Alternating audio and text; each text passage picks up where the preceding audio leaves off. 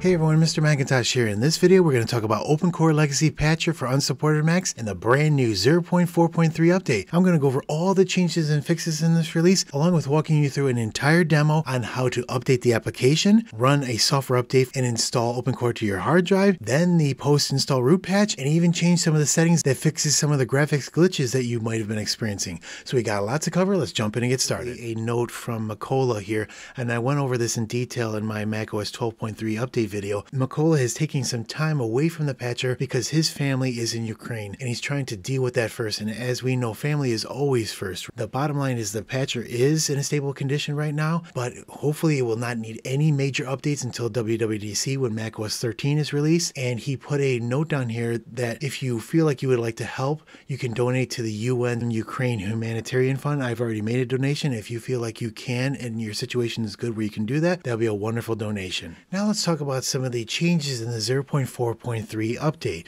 First of all, a lot of the fixes revolve around non-metal patches.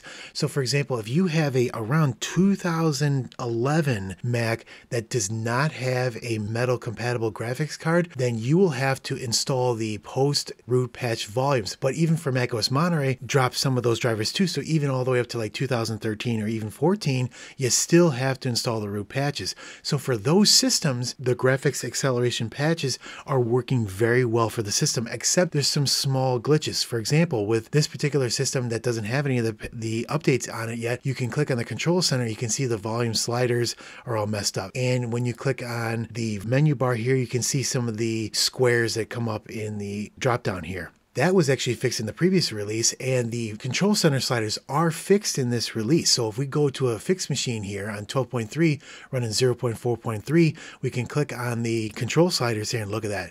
Beautiful. Really nice control center, all fixed up. And when we go here, we got that beta blur here. No more boxes around the drop-down menus. Really nice. So the next thing is that there was some missing icons in certain areas, though that's fixed. Also, there was a change for hardware cursor, and that means that there was some glitches with the cursor on the acceleration patches, and that's been fixed. But you might notice that if your system beach balls, it will be a static beach ball. So if you see that, don't worry about it. At least you don't have any glitches. Another thing is quick look. So if we go back to the other system here and we can click on quick look, you can see that there's some weird coloring here. But if we go to a system that's fixed here, we can see that that is no longer the case here.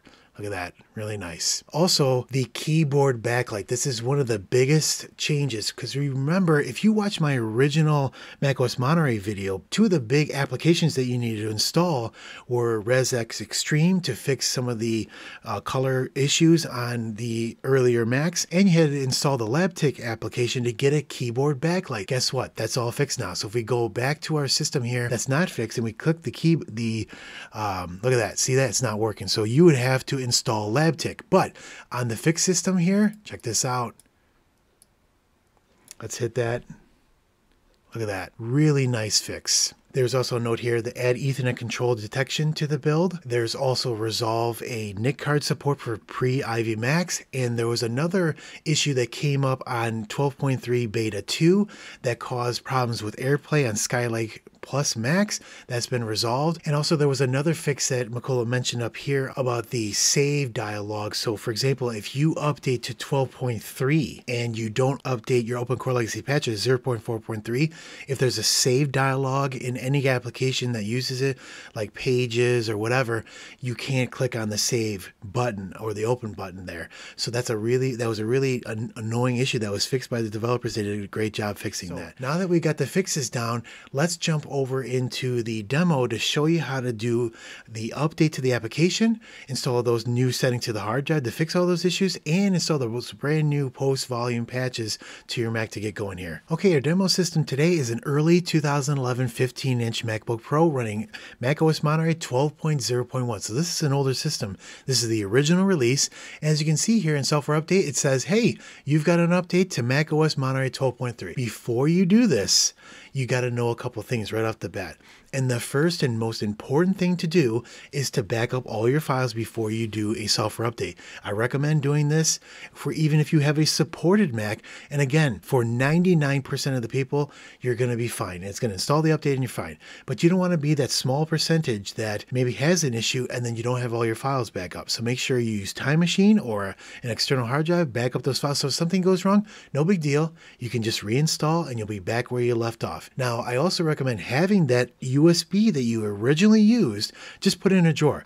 Just build that USB out so in case you have a problem, you can always boot to it and reinstall if you ever have a problem. So now that we have that out of the way, what do we do next? The first thing you can do is open up OpenCore Legacy Patcher and then see what version you're at.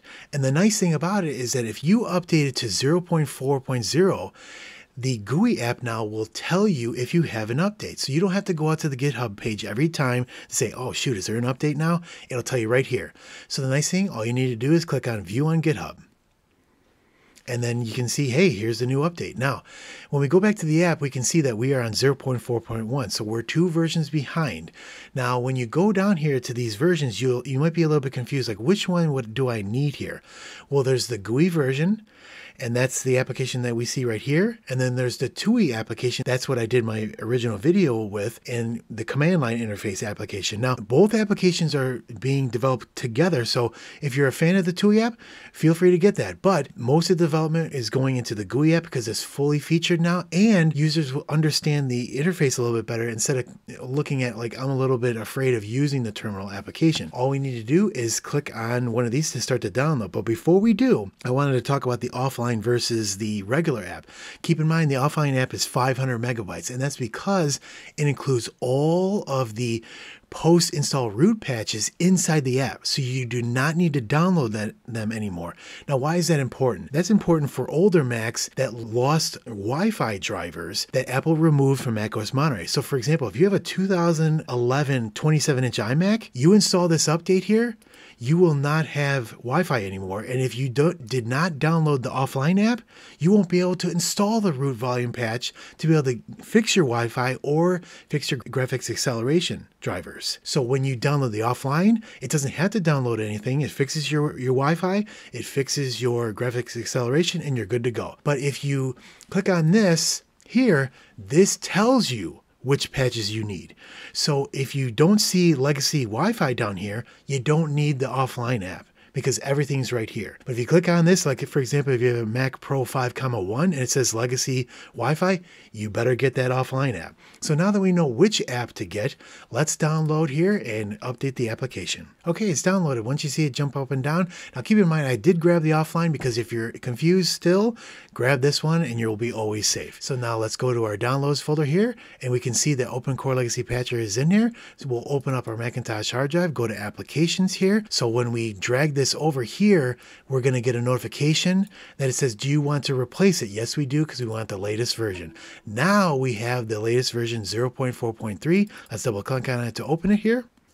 It'll verify and it'll ask us if we're sure that we want to open this downloaded version, and then we'll click on yes.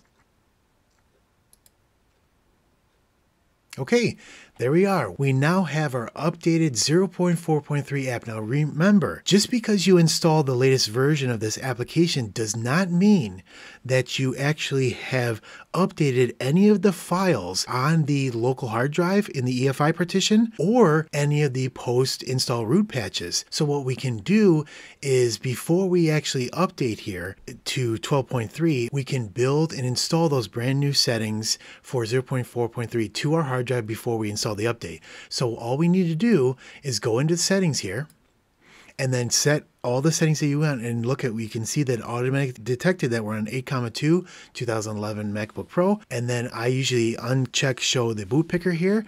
And that's all you need to do. Return back to the main menu here and then click on build and install OpenCore. Click on the Build OpenCore button, and you can see that it builds all those files to this temporary location. Then all you need to do is click on Install OpenCore. And it's going to say, where do you want to install it? We want to install it to disk 0, which is in the internal hard drive. We'll click on that. And then the EFI partition. Click on that. And then we need to type in our administrator password here. And there it goes. I've seen a couple comments. keep an eye on what the output here is. As long as you see OpenCore transfer complete, then you're good to go. A lot of people don't know that maybe there's an error in here and they just click this without even reading this. Just to make sure there's no errors in there, and you might have to install it again if there's a problem. So we'll click on return back to the main menu here, and we can exit out of OpenCore Patcher, and let's reboot. Okay, we're back up. Let's log back in. We have all the 0.4.3 update files installed to our internal hard drive, EFI Partition. So now that that's done, we're ready to update to the latest version of macOS Monterey here. So all we need to do is, and again, make sure you backed up everything. All we need to do here is click on more info so you can see information about the update, just to make sure that there's no other updates in here. If for some reason this is unchecked, all you need to do is check mark it here.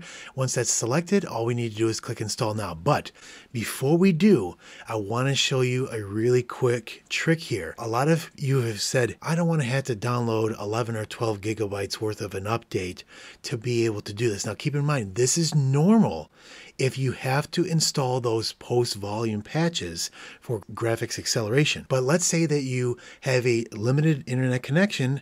I know some of you have that, and you don't want to have to download all that. So let's click close. Let's open up OpenCore Legacy Patcher again. And what we're going to do is we're going to uninstall the graphics acceleration patches, reboot, and then we'll be able to install the Delta update. So let's show you how to do that. We will go into post root patch here, and then we want to revert the root patches. Click on that button, and we want to relaunch the application as an administrator. We'll click on yes. It's going to close the app, say, hey, we need to restart the application as an administrator here. We'll do that. Give it a second to close out here, and it will relaunch automatically as root. And there we are. So click on post install root patch again, and then click revert root patches, and then it's going to start the process. And look at that, the reverting of the last signed APFS snapshot is complete. The unpatching is complete. Please reboot. So we'll click on return to the main menu. Okay, we're back up, and as you can see, the gray background here, you can tell we don't have any of the graphics accelerations here, so we will log in with our password. Now we're checking for the update here. And then let's click on more info. Check that out. 4.53 gigabytes. That's a lot better than almost 12 gigabytes. So now all we need to do is click on install now. Click on agree.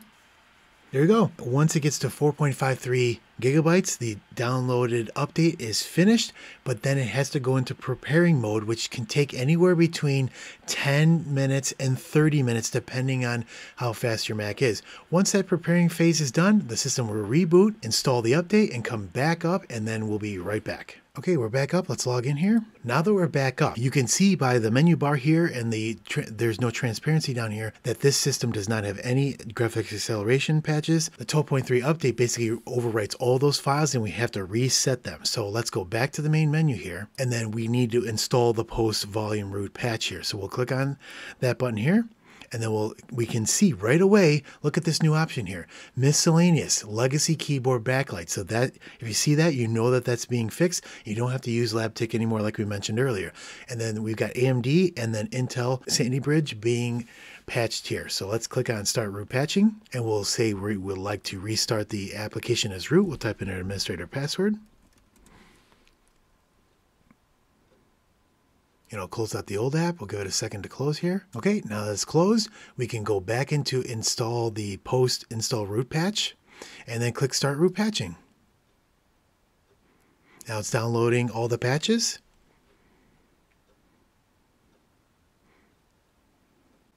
Now this is the area that I wanted to make sure of, because I've seen a lot of people in the comments saying, hey, I installed the root patch, but it's not working. Keep an eye right at the end here. At the end, it's got to rebuild the kernel cache and create the snapshot that we can use to revert like we did earlier. If there's any errors, you'll see them right at the bottom here, and it'll tell you that the patches did not get installed successfully, and that's very rare, but if that does happen, this is what you're looking for. Patching is complete. Don't just click here. Just make sure you see that patching complete, and then you know that they worked. And that says, please reboot the machine for the patches to take effect. So let's click on return to main menu, and we will reboot. As you can see already, the transparency of the spinning circle and the dock is back. We now have graphics acceleration working. and we are looking really good here. Now let's talk about those new settings that we talked about in the non-metal. So let's open up OpenCore Legacy Patcher application again here. And then we want to look at those settings in the settings section and then the non-metal settings. And there's a brand new item here called dark menu bar that I think you're really going to enjoy. Let's first talk about the enable beta blur. Click on that here, and then what'll happen is that'll fix this squares in the menu bar item issue.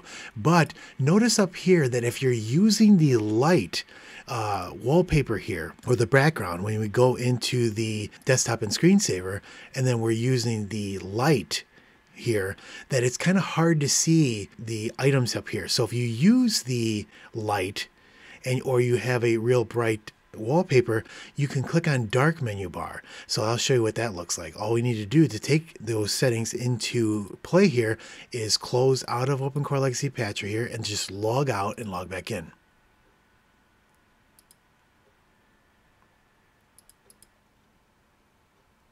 And look at that. You can see that the menu bar is a lot easier to read, especially with these icons over here if you're using a light background. Now, the only problem is, and oh yeah, let's take a look at that. Look at that. All those squares are gone, which is really nice. So, but the only problem is wonder if you're using the dark. Then it becomes harder to see again. So what we can do is we can go back into the app and then we can change that right back to go light if you have a darker background. So we can go into settings again, non-metal, and uncheck dark menu bar, close it out. And there we go. And that's a lot easier to read on a darker background. So it's a really cool item there. And that's the 0.4.3 OpenCore Legacy Patcher update video. Now, keep in mind, I know this video is long, and if you stuck with me all the way here, maybe you learned something today.